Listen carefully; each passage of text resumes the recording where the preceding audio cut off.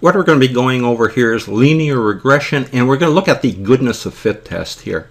And the goodness of fit test that we're going to look at is R squared here. So we're going to look at how we develop our equations here to determine what R squared is here. And really what this goodness of fit, or R squared, is telling us is how well our model that we're going to have here, and it's going to be a line that we have represented by our data here, and we want to know how well our model or this line fits our data.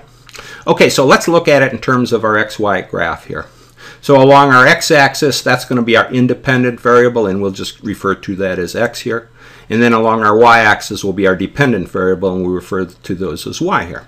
Okay, so what we've done here with this example here, we got some xy coordinates. So we're going to have point x1, y1, and that's going to be some actual point here. And then we'll have another point here, x2, y2, and then we'll have any number of different points here. So we get up and we look at we're going to go all the way up to xn, yn here, any number of points. And what we've done here, we've taken and we've put those actual data points, xy data points, into we calculated a linear line here that represents those points here. And what we want to do is determine whether this linear line is a good representation here of the data points. So what we've done here with this model, and our linear line here is really our regression model that we're going to look at it, and that's that green upward sloping line here. So what we've done here for our line, we're going to have y, that's our dependent variable here, is going to equal m, that's the slope of our line, that's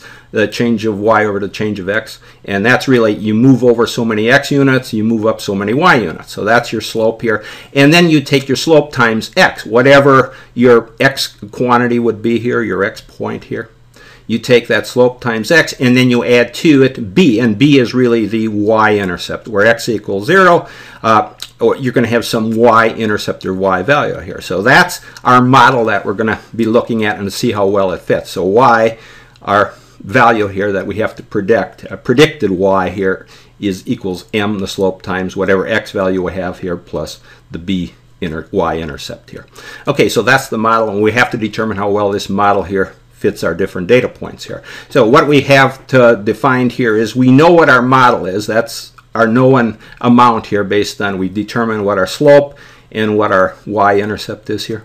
Then the other thing we have to know is the mean average here. So what we have to do is we take all our y points, or all our y data points, y1, y2, y3, 4, 5, up to yn here. So you just sum up all those y values here, their actual amount, divided by the number of data points, and you're going to come up with some mean average here, a y. So I'm just showing that with the y with the bar up across here. That's our average, our mean average for a y. And that's shown here by this blue line here. So that's what passes through our data points as the average y here. So we know our green line here, that's our model, that's our line that's represented by our different xy coordinates here. And then we know that this blue line here, this horizontal blue line, that's our just represented by y as the average y values.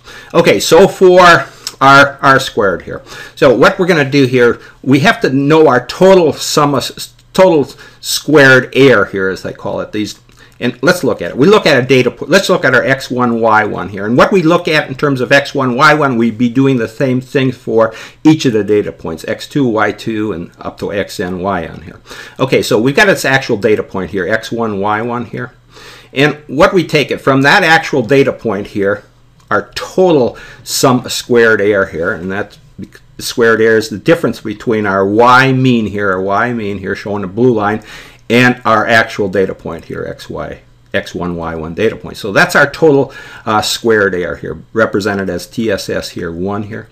Then the next error we have to deal with is the residual error here, residual squared error represented as RSS here, and that's this green, our green arrow here, and that's the difference between the predicted y here. That's the case here where you take your x1 here, put it into your equation, times your slope, plus your y-intercept is going to give you some y value here. So that's our model that we have to look at here. So we're taking the difference between that predicted y here and our actual y here. So that's our residual squared error here, and that's not, they refer to it as not explained here by the model here. But then what we have is the other one here, this gold arrow, and that's the difference. That's our explained squared error here, ESS here. And that's really the difference between the predicted point that we have here by our model or our line here and our average or our mean average here, y here. Okay, so those are the three values that we have to deal with here. And what we do here for each of these errors here, TSS1, and each of these errors here, RSS, ESS, TSS, we sum those errors here. And we square the errors here to get rid of any negative values that we have in it. So we're ending up with some squared amount for each of those here. Okay, so now let's go and let's look at, you want to develop our equation here.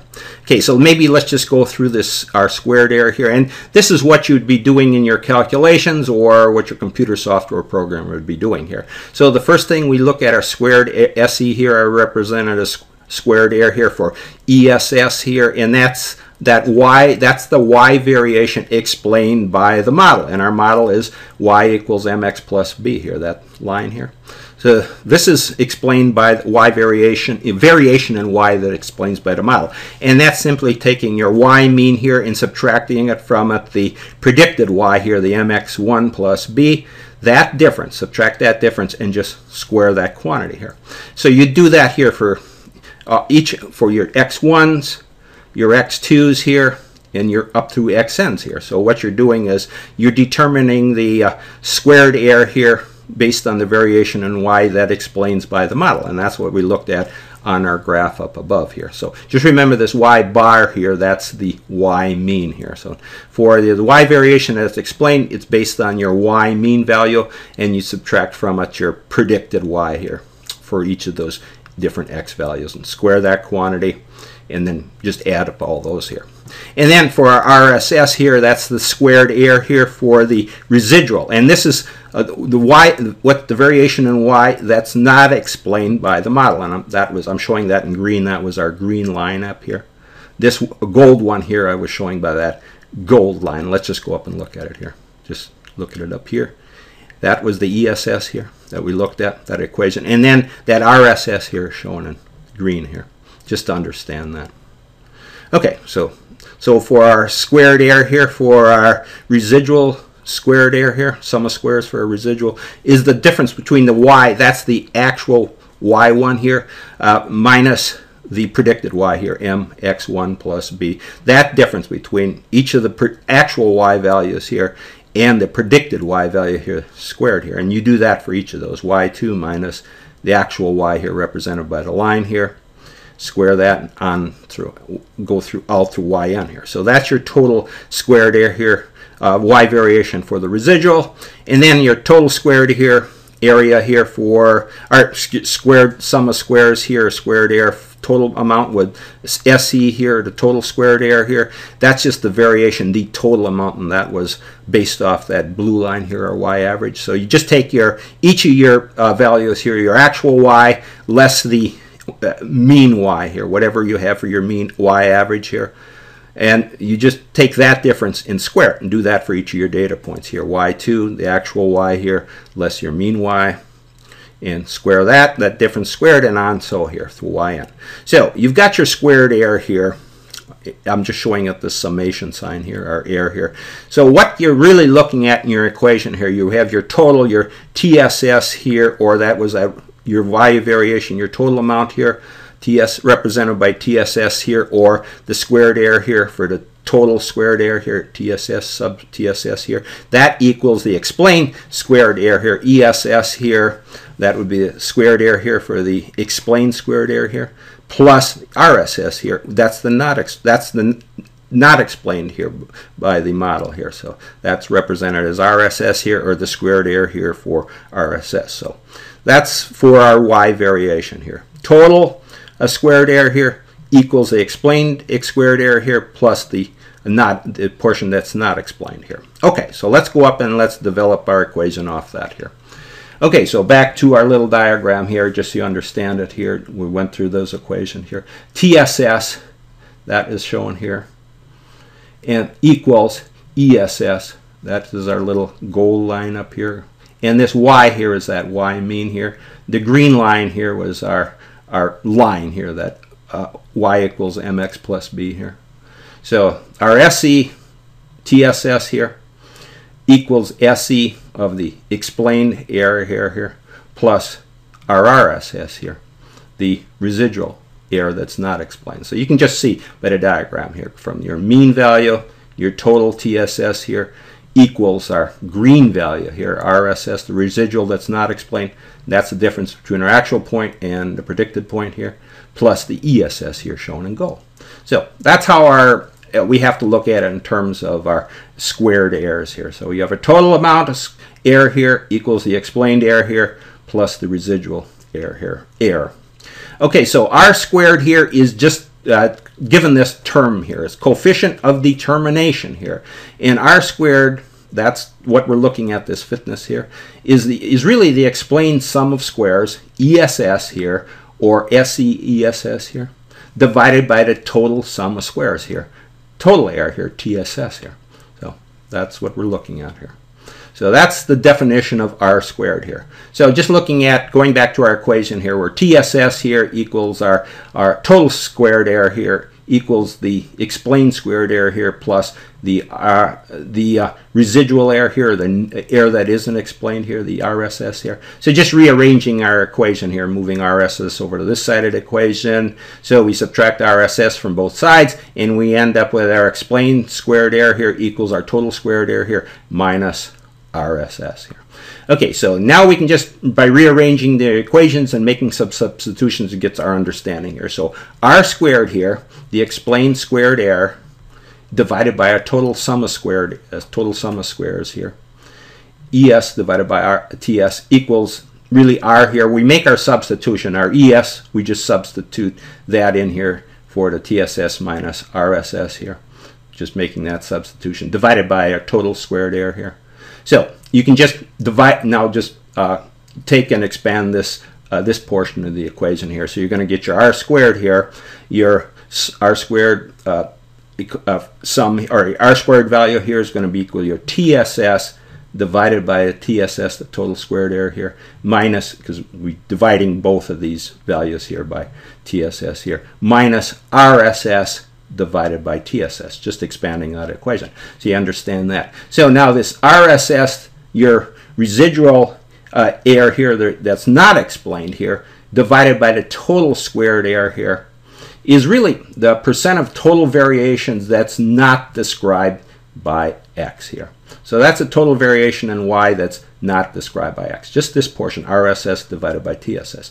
So this is what R squared is here. We could have just went to that right away here and given that equation, but this is how it was developed. So you got your total squared error here, unity divided by total squared error. So that equals 1 here, and then you just subtract the RSS here divided by the TSS, or the explained, not explained error here by the total error here. So that's going to give you the total variation described by X, or by, that's the amount, this is what's described. This was not described up here, so you'd subtract out what's not described here by X from your total amount here. So that's going to give you the differences, the total variation described by X, or by your equation here, Y equals mx plus b here. So that's what you're talking about for the R squared test. So what do we want with the R squared test here? We got a unity number here, a 1, and we're going to be subtracting some percentage from it, or some percentage quantity from our unit quantity. So the question is this, or this is what it says here. So if SERSS, or this RS here, the total sum of total squared error here for the residuals here, if that is small here, very small, it's going to be a real small fraction here. So when it's small, you're going to have a number close to 1 here. So that's going to tell you you have a good fit. When this RSS here, or your total squared error here for your residual here, is small, you're going to have a real small fraction here that you're going to be subtracting from your quantity here, or unit number 1 here. So that's going to give you a good fit. That tells you that R squared will be close to 1. And a lot of variation of Y is explained by the variation in X, or by our line here, because we have to put in our X value here to determine our Y value. So Y is the dependent variable here, and it depends on X. So if R here, R squared, is close to 1, a lot of the variation in Y is explained by the variation in X. Now, the opposite, if true, is if RSS here is very large. So if we got a very large RSS here, we're going to have a very large percentage over here. And then we'd subtract that from our 1 or our 100% here. So we're going to get a very low R squared here. So this is the case where with a really low R squared here, then you wouldn't be a very good fit here, just because the opposite is true. So what we're saying here with this R squared, if it's equal to 0, R squared here is equal to 0, that is you'd have 1 here versus just RSS in TSS would be equal here. RSS would be equal to the TSS here. You'd have a 0 quantity here, or R squared here would be quantity. So the model that would say that the model did not explain any of the variation here. And then if R squared here is equal to 1, that is our RSS had really no value here, then it's telling us that our model is explaining everything. And so that's what you're going to have to deal with. This R squared is going to be between some 0 and 1 quantity here, where it's 0, the model didn't explain any of the variation. That is, our line equation didn't define any of the variation. And if it's 1, it's explaining that our line model explained everything. So, but really you're looking at neither 0 or 1 is very good here. So you want to get something close to 1 here, and you certainly don't want it at 0 here, because 0 is going to say that, you know, the model, that line equation doesn't give us any representation here of our y value based on our x, our independent variable x. And so that's what you're talking about here. So you want something close to 1 here, but you certainly don't want it at 0. So, and again, remember our model here of that line was y equals mx plus b here. So that's the model we're dealing with. So neither 0 or 1 is a very good number here for your R squared here. But nonetheless, you want to get it up closer to 1 here. You certainly don't want it at 0 here. Okay, so that's pretty much how we gone about here developing our R squared here through that goodness of fit test. Okay, so that'll summarize our discussion.